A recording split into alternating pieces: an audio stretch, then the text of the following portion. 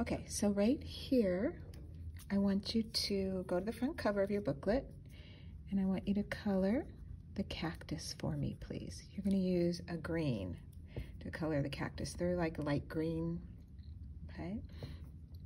And then,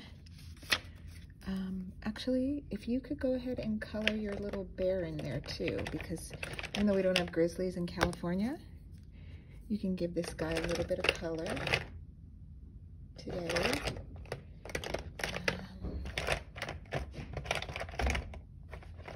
Using your brown. There are brown bears in California. You can color that guy. Okay.